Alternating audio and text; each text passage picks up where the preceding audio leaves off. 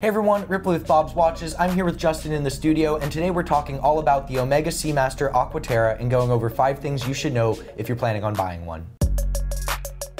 So the Aqua Terra is kind of one of those models that I feel like it doesn't get the attention it deserves, but on paper, it could very well be the only watch you'd ever need and has one of the least objectionable sort of design languages. I agree. I really like the Aqua Terra, and like you, I kind of feel like it's often overlooked, right? It doesn't get a lot of spotlight, and I think it's kind of a shame because honestly, I think it's a great watch. Well, I think probably the first point here is that it's a relatively new collection. I mean, it first came out in 2002, but it's not so much a collection. Omega only has those 4 collections: Speedmaster, Seamaster, Constellation, DeVille. The Aqua Terra is a Seamaster. It's part of the Seamasters, but what's also a Seamaster are these legendary watches like the Bond Seamaster Diver 300, the Ploprof at all Planet Oceans. Right. It's a really saturated collection, and when you think Seamaster, you think dive watch, and you know the Aqua Terra doesn't really meet that brief. Sure, and that's a point to mention. When you think Seamaster, that's a huge range of watches and styles and complications, and you know it's just a very, very broad range. So it makes sense that they would kind of put it in like a subclass because, like you said, technically it's not a dive watch, right? It's very at home, you know, in the sport category. It's kind of that mix between sport and dress. So yeah, while it's very far from something like a Ploprof or a Planet Ocean, you know, it's still kind of in that category. So to me, it makes perfect sense as that kind of the mix between dress and, you know, a little nicer sporty watch. Yeah, so I think probably the second point is like what is the Omega Seamaster Aqua Terra? You know, it's a tribute to Omega's marine heritage, and you know, they had some of the very first water-resistant watches in the 30s, and obviously this isn't that. Omega's first purpose-built dive watch came out in '57 as part of the trilogy, the Seamaster 300, but what these are inspired by their water-resistant Seamaster dress watches from the 50s and 60s that predate Omega dive watches, but were known for their water resistance and have the signature hippocampus logo, which I'm sure one of these actually here. So, you know, this has been Omega's logo for water-resistant cases. It's obviously, you know, a water-resistant watch, and like you said, if you look at this watch, or I mean, especially if you look at one of the more elegant executions of it, like right here, you'd be forgiven for thinking that this is a dress watch. Sure. But it isn't. You know, like you said, it's kind of a mix between a dress watch and a sports watch. Right. And you know, it's inspired by watches that sort of predate the concept of tool watches. You know, in the 50s, you probably had a watch. Right. It was supposed to be as durable and accurate, and you'd wear it with a suit. You'd also probably wear it or take it off if you were working in the yard or something. But it sort of kind of harkens back to that era of the, you know, the dressy, go anywhere, do anything type of timepiece. And like you mentioned, it's very at home in the water, right? We have 500 feet water resistance. So, I mean, technically, you can swim with this, you can dive with this, and, you know, most... Point number 3, it's not a dive watch, but you probably could actually dive with it. Exactly, yeah. It doesn't have, you know, all the luminous markers and the unidirectional bezel, and, you know, it doesn't have all those dive features and complications, but, you know, it has the water resistance, and, you know, it will work for diving. Yeah, and most models have screw-down crowns. The couple exceptions, like this model that's no longer in production here, this enormous 45 and 49, almost 50 millimeter model. It's got a hand wind movement, so it's a standard push-pull crown, so you can wind it. But if you notice right here on the side of the case, still 150 meters, 500 foot depth rating. The minimum requirements for like a dive computer are 100 meters. Most dive watches hit 200, Submariners are 300, like the Seamaster divers, but 100 meters is more than fine. Yes. That is 330 feet. No one's diving that deep with the exception of very specific purpose-built applications. And so it's not a dive watch, but if you were on vacation wearing your Aqua Terra and found yourself going on an impromptu dive and didn't want to leave it on the boat, it would be fine. Yeah, exactly. You don't have to worry about it. It's perfectly capable, and I think that's part of you know, part of the point of the collection. You're not buying this watch as a dive watch, but if the situation arises, you know, it's nice to know that it's 100% capable. Yeah, and I think the name Aqua Terra, you know, land or water, land, and it is the watch that it's as at home on land as it is in the water, although it wasn't really designed for any one specific sport or activity. With that in mind, the dials of most feature this striped, they call it a teak pattern, right? And it's supposed to sort of emulate the wooden deck surfaces on like luxury yachts. Sure. You see it with other brands do it. The Nautilus sort of has a similar vibe, although their lines go the opposite direction. And again, just kind of like a boat, you're in the water, but not actually wet and in the water. In the water. So I think it kind of works on that level too. But when you look at the core features of these, luminous markers, broad kind of sporty luminous hands, it's not a dress watch. Right. And you can get them on a bracelet, of course you can get them on a leather strap or even a rubber strap, but it's not a sports watch, it's not a dress watch, but it's more than comfortable existing in both worlds. And that's kind of another point is the diversity of the collection. Yeah, I mean, point 4, probably one of Omega's most diverse sub-collections. Just talking about, it's not quite a dress watch, it's just, it's kind of a dress watch and it's kind of a sport watch. If you compare a couple like these, you see here, this gold Aqua Terra looks very dressy. It's on leather. It just looks really nice. And then we have this more sporty. They have other complications like the GMT and the stainless case. And we continue on that. Yeah, here we go. Add in another type of complication. You've got a chronograph. The chronograph, right. So, there's a wide range of, they can go from, they're all kind of in the middle, but they can go from, much heavier, much closer to the dress watch side or much closer to the sport watch side. And I think it's kind of nice because, you might have different tastes and different requirements. You might want the more dressy one, and I'm looking for a more sporty one, and there's definitely something that either of us can find in there. Yeah, so I mean, if you're the type that wants a dress watch because you're wearing business casual attire and, you need the complications at the same time, you're going to have to compromise. Maybe a Speedmaster, you can wear it with a suit, but it's far more sporty than something like this, and double goes for that as a GMT compared to like a Planet Ocean GMT. And then also within that diversity, obviously the materials certainly and complications can inform how formal or dressy or sporty it is. But like look here between two very similar models, both on a bracelet, just with different color dials and accents, and very different vibes. Right.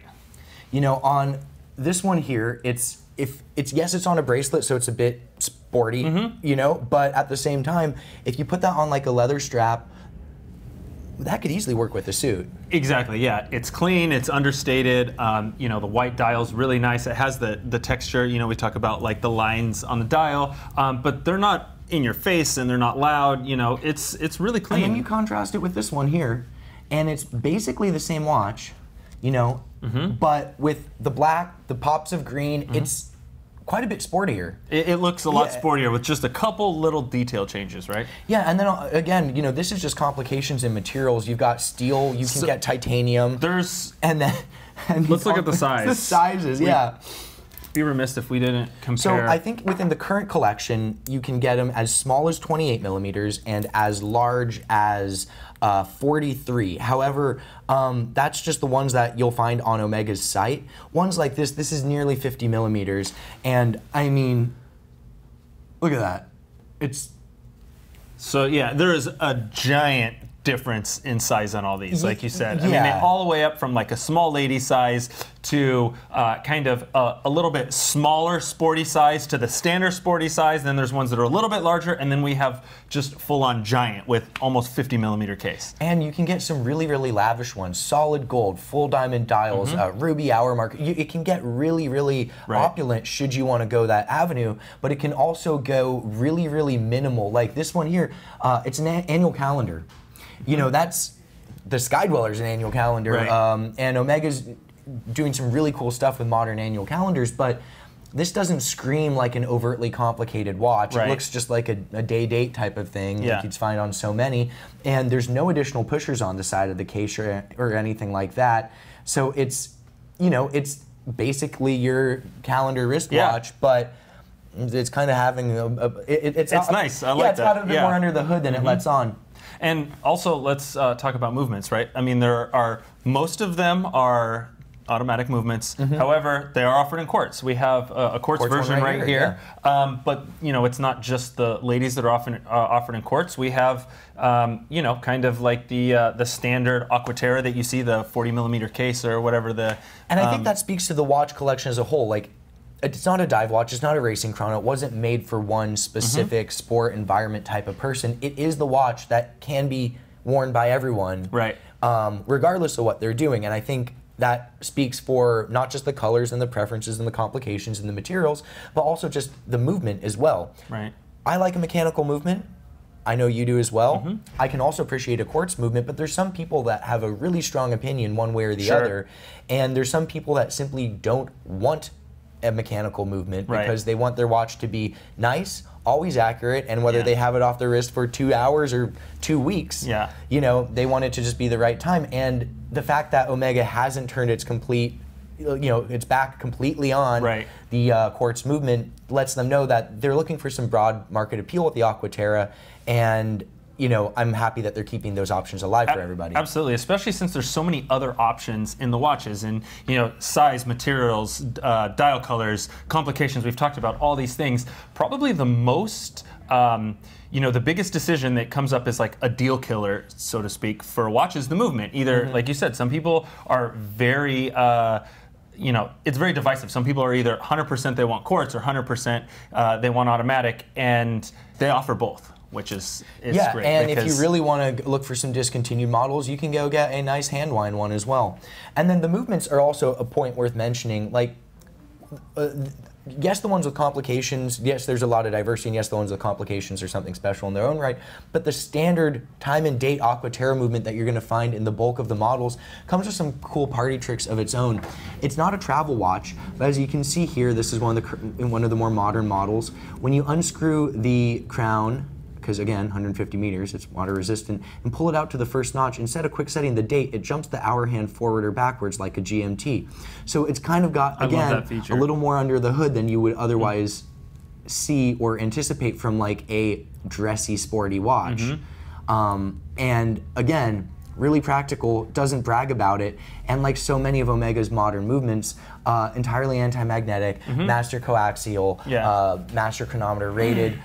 So what you're getting from some of these is fantastic magnetic resistance, practical features, super versatile styling, and what is objectively an overbuilt everyday watch. You know, it's more than strong enough to, and I think, you know, let's talk about other models on the market that this is sort of. I was going to say, let's talk about price on this, and you know, all these and features. And also, probably its biggest competitor, I'd say, is the Datejust. You know what I mean? Rolex's Oyster cases, 100-meter water resistant. It's dressy, but you can wear it out and about.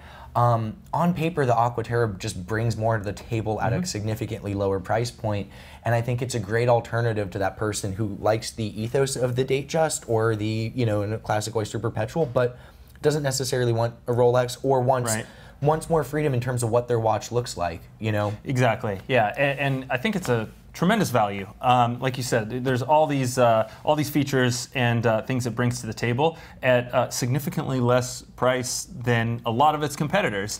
And I think, you know, that's one of the shames why it's so overlooked, because I think it really is, like, you know, it offers a ton of value for what it is. Well, let's just talk about this one. I think probably the retail price on this watch is probably closer to $7 or $8 grand, but on the pre-owned market, you can find these for under $5K. Right. For a, you know, like a steel sports watch with an annual calendar from a premier brand like Omega, that seems to be a tremendous value. That's less than the price of just kind of any kind of Speedmaster moon watch. It's right in sort of that same pocket that you're going to find a Seamaster diver. And if you don't want a overtly sporty watch, this is a great alternative. Significantly less than even just a Rolex Oyster Perpetual. Right, and I mean, we're talking, you know, an annual calendar complication here, and you know, all the other things you mentioned. So yeah, I love that about them. You know, I love a good value in my watch, and you know, I definitely give it some extra points for that. Yeah, and I think it's also one of the things that's cool about it is, well, I guess point 5 here. You'll spot an Aqua Terra in a few James Bond films. So Daniel Craig, cool. Wasn't worn by Bond prior to the Daniel Craig years, but he wears a blue dial model, 2 actually different ones, in Spectre and Skyfall. And I haven't seen No Time to Die, but I believe he might briefly wear one in there, but I know the female MI6 agent, Naomi's also wearing one as well, a 38 mil. And in my opinion, that's the Aqua Terra is more of, it's more right for Bond than the Bond Seamaster. Sure, it is, and you know, kind of how we started this conversation, where you know, it walks that line between dress and sport, or dress and utility, right? Where that's 100% James Bond, right? Like, he has to have the utility, and it has to live up to, you know, punishing conditions and, you know, diving and all this other stuff. Yet he also has to have it on with his tuxedo underneath his dive suit instantly. So, you know, it's really versatile, and I agree. I think it's a great choice for a Bond watch. Exactly, and it's nice to kind of see them. You know, obviously Omega has the relationship with the Bond franchise. Obviously, there is a whole No Time to Die Seamaster diver, and the Diver 300 is going to be, you know, the Bond watch from Omega, probably for, you know, as long as that relationship exists. But it's nice to see them acknowledging the other collections. They did a bunch with him in the Planet Oceans, and it's really great to see an Aqua Terra, because if you saw an Aqua Terra paired with his nice Tom Ford suit at an event, you wouldn't think twice about the watch. It belongs at that gala or whatever he's attending. But at the same time, should he find himself tossed into the ocean or, you know, deep in the muck or whatever, oh, it's fine. Screw down case back, screw down crown, 150 meters, steel build, easy. So I think that's a nice little tidbit. It's technically, you know, in the Bond watch canon as well. So for those that it matters to in the cultural reference. If it's cool enough for Bond, it's cool enough for me. Yeah, and the blue dial is fantastic. The blue dial is fantastic. So on that note, can we talk about this a little bit? So they do this on a lot of them, right? They have the blued markers and blued hands and the great dial. And this is a look that I see kind of mostly on Omega, and on this watch, it's, I don't want to say like their signature, but you know, you see it a lot and it's instantly recognizable on that look. And I think it's great. I love the gray dial and the blued hands and markers. It kind of gives it that little sportier vibe, and kind of how we talked about before. I probably lean a little more towards the sporty end of the spectrum of the you know, the duality. So I think it's really cool, and it's a nice little touch of flavor and color on like a dressier sport watch. Yeah, and I mean, the design language between all of these watches here is apparent. They've got the twisted lugs, no crown guards. Even when they've got pushers or something kind of strange going on like this one, you can very much see that one's related to the other. Similar style hour markers. But in that same breath, the designs have evolved and changed. So if you're the type of person that just hates 6 o'clock dates like they're doing now, well, the older models have them at 3. You know, you can also, on the ladies' side, there's some of the gem set watches have no dates. You know, if you want a GMT with a chronograph, there is one of those as well. There's a GMT chrono with a date, all in the Aqua Terra family. So there is something for everyone, and it's kind of a fun collection to explore. I didn't realize how many different models until you start digging through, and all Aqua Terras have been around for less than 20 years, and in less than 20 years, what they've done, not in terms of just the advancements made to the collection, but in just the number of different iterations, which are all good and kind of just add to the flavor bag of it. I think it just deserves more attention. I do too. They've done a good job of evolving the line to stay current and bring new features and new styles without straying too far from, you know, the original look and the original design language. And, you know, like you said, you see them, it's like, you know, it's an Aqua Terra, even though the combinations of size, material, complications, colors is almost infinite once you start like connecting all those together. So I think they've done a great job with the line in that aspect, and I could seriously own several of these. There's plenty that I could fill up a box with. Yeah, there's enough diversity that it wouldn't necessarily feel like you had all of the same watch. I mean, what we have in front of us is only a small sampling of what's out there, but what's your like ideal Aqua Terra? Like, case size is one of them here. Would you do one of the complicated models? 41 and a half, 38. You know, I like the simple. So a lot of times, you know, we'll choose our pick at the end of the video. I'm going to do something a little different. I'm not going to choose one. I'm going to put a couple out there just because it's so, you know, there's so many to choose from. I'm going to put these guys up. Just for and there's plenty other ones I could put. They're very similar, but and we have the green version of you know, this model on the left, but it comes in other colors. I think the yellow is fantastic. The black and a yellow striped one. Yeah, that was one of the first anti-magnetic models where they were trickling out all that 15,000 plus Gauss. The Bumblebee, I love that one. I think it's great. So yeah, I have a really, really hard time choosing. Again, it would be kind of on my mood that day or what I'm doing. You know, I love the white dial. I'm a sucker for a white dial, and I love their, you know, that deck pattern on it. I think it's so good, and just, it's really clean and just enough enough. So yeah, that kind of captures my heart with the you know, the cleanliness and the classiness of the whitetail, but I also love the sporty look on the green, or like I mentioned, the yellow. Honestly, all the colors look awesome. So yeah, I can't just nail down one. I'll nail it down to, as you know, this watch, but in several variations. Gotcha. And I mean, very similar here. I'd probably go a different way. Between these, I would probably choose the black. I love a little pop of green. But among just the ones in front of us, I'd be kind of torn between, you know, full dress. Yeah, I just wear it as a dress watch. This one, which I think I just love the way it looks. Yeah. And I do love a good 6 o'clock date. I thought 6 is my preference versus 3. And just right there, the annual calendar. Just for the value that it offers, for the complication, and it's a fantastic case profile. I mean, like, my biggest qualm with so many watches is it's just too big for my little wrist, and you know, right here I'm what, about 6.5, 6 3/4, I think. You know, this doesn't wear that big at all. You know, that's, if you wanted to be on the dressier side, that's it's pretty solid. Yeah, absolutely. Yeah, these are great choices. I love the same thing. I would just take that gold one and wear it as a dress watch. It's funny, all 3 of these watches almost made my pick out there as well, right? It's so hard to choose. I mean, there's just so many great watches here. So yeah, I love it. I love that there's you know, there's that diversity, and you know, you have those options, and the blue looks so good. Like the way they do that blue, it's like that dark blue, but you know, it's not. It doesn't look like black in the sun. It really has that depth to it, and it's just great. It's great.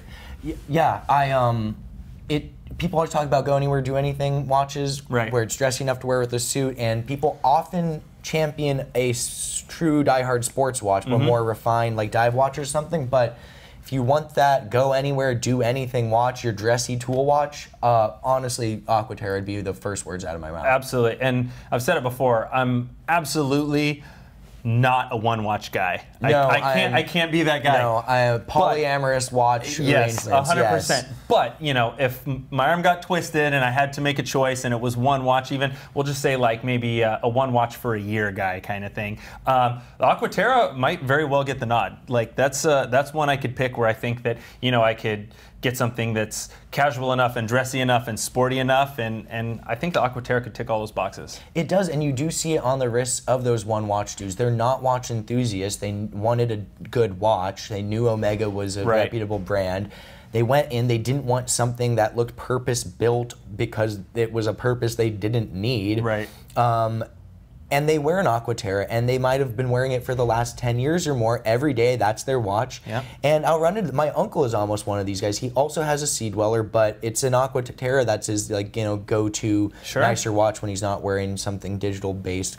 Yeah. And so you do see them out in the wild. It serves its purpose, and for the enthusiast that wants, even if they're going to own that go one watch, go anywhere, do anything, it's the, you know, it's an easy one to add to your watch box that won't break the bank. Exactly. And if you can't find an Aqua Terra you don't like, you're really not looking hard enough. Or you hate like the pointed hour markers or something. But like, even still, there's some other options outside of that. So, well, there you have it. I mean, this is only a tiny sampling of all of the Aqua Terra range, and you know, every year there's more between all the limited editions. I keep finding more that I didn't realize existed, and even now, like looking for this video, there was things that I came across that I didn't realize were even an Aqua Terra. So, oh, that's nice, there's all these new things. I would actually encourage you guys, if you aren't that familiar with Aqua Terra, do some research, dig around. I bet you'll find something that you'll be surprised about and you'll probably like. Yeah, absolutely. So you know some of our favorite Aqua Terras, but we want to hear yours. So if you own an Aqua Terra, are thinking about buying one, let us know the one your pick or kind of what you'd want in your go anywhere, do anything watch, and let us know in the comments below. And as always, don't forget to like and subscribe to our YouTube channel so that you can stay up to date on our latest video content.